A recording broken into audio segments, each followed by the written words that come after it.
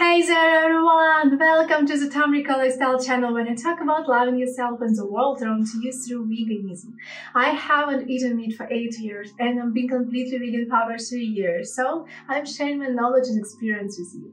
Today I'm going to talk to you about important vegan vitamins and minerals that I believe are some of the aspects on the way to a well-rounded healthy diet. I would like to know that I do not take any supplements without a preliminary checkup of the body to identify deficiencies. And you support my work specifically for English language YouTube with your likes, subscriptions and comments, so you will help the channel a lot. Thank you. Vegans and omnivores should beware of nutrient deficiencies. If you are completely vegan, that's great. You save animals and minimize the impact on the environment. Nothing will benefit human health and increase the chances of survival on Earth like switching to a plant-based diet. And now that you are vegan, you likely eaten more nutritious vegetables, fruits, whole grains, nuts, seeds, and legumes, which is good for your health. Of course, a well-planned vegan diet can be perfectly healthy for people throughout the life cycle. But the truth is that regardless of your diet, you should still be careful to get all the nutrients your body needs.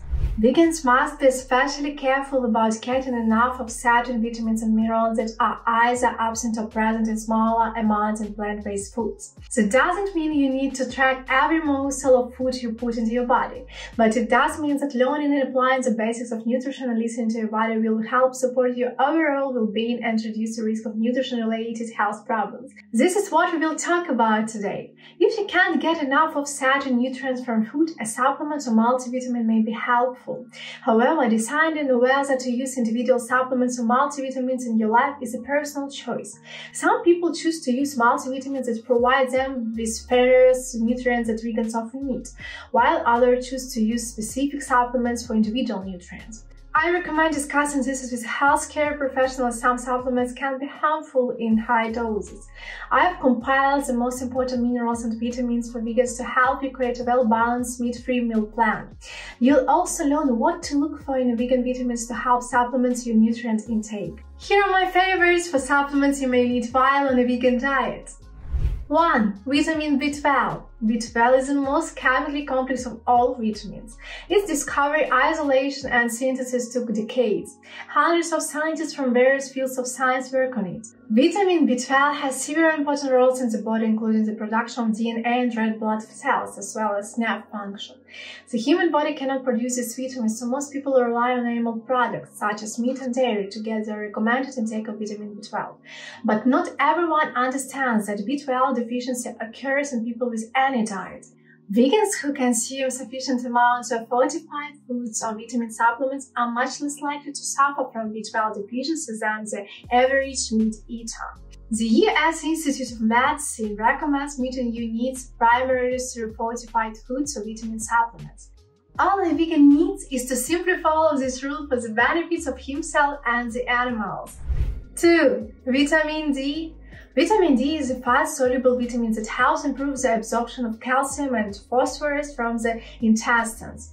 This vitamin also affects many other processes in the body, including immune function, mood memory, and muscle repair. Unfortunately, very few foods naturally contain vitamin D, and vitamin D-fortified foods are often considered insufficient to meet daily needs.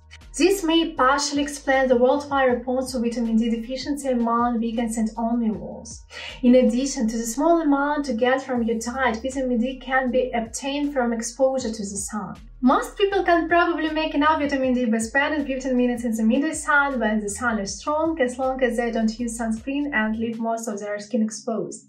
The best way vegans can make sure that getting enough vitamin D is to get their vitamin D blood level test.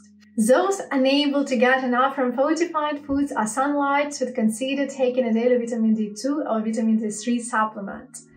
3. Iron. Iron is a nutrient used to make new DNA and red blood cells and to carry oxygen in the blood. It is also necessary for energy metabolism. Too little iron can lead to anemia and symptoms such as fatigue and decreased immune function. Iron can be found in two forms. Heme iron is only available from animal products, while non-heme iron is found in plants. Vegans with a low iron intake should aim to eat more iron-rich foods such as cruciferous vegetables, beans, peas, dried fruit, nuts and seeds.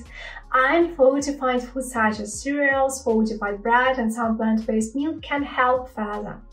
Additionally, using cast iron pots and pans from cooking, avoiding tea or coffee with meals, and combining iron-rich foods with a source of vitamin C can help improve iron absorption. The best way to determine if you need supplements is to have your hemoglobin and ferritin levels checked by your doctor. But be very careful. Unnecessary intake of supplements such as iron can do more harm than good by damaging cells or blocking the absorption of other minerals. Extremely high levels can even cause convulsions, lead to organ failure or coma, and in some cases be fatal. Thus, it is better to use supplements unless it's really necessary. 4. Omega-3. Omega-3 fatty acids are essential fats that help with heart health, regulate blood pressure, and reduce inflammation. This is a great reason to include omega-3 fats in your diet. I already have a great video on the channel about plant sources of omega-3, so follow the link below that video. You can significantly increase your omega-3 intake by eating about a dozen walnut halves daily. A tablespoon of chia a day will also give you enough omega-3. Adding a tablespoon of chia to your smoothies is probably the easiest way to incorporate this food into your diet. There are many other ways to use chia. But what about multivitamins? In my opinion, deficits should be replenished only according to the indicators of your analysis. If you follow a well-planned vegan diet, you're probably getting plenty of most of the nutrients that multivitamins provide. But some nutrients can slip through the cracks, so vegan multivitamins may be recommended in some cases. Few vegan foods are good sources of zinc and iodine, so for many vegans these two nutrients are reason enough to make a multivitamins. But avoid buying multivitamins that contain iron unless your doctor recommended it based on a blood test. It is easy to increase iron intake beyond recommended levels with the help of supplements, and taking too much iron can be just as dangerous as taking too little. Agree? Write your opinion in the comments.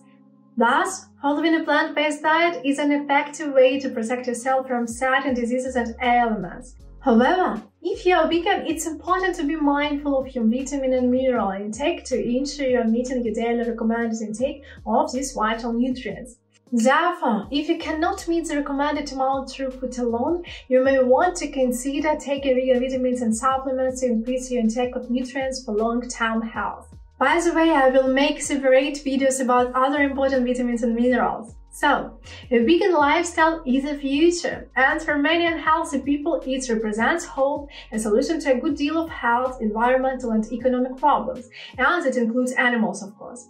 We seek peace in which every living has the right to live and develop. This is why we don't eat animals. Thanks for joining me. Till next time.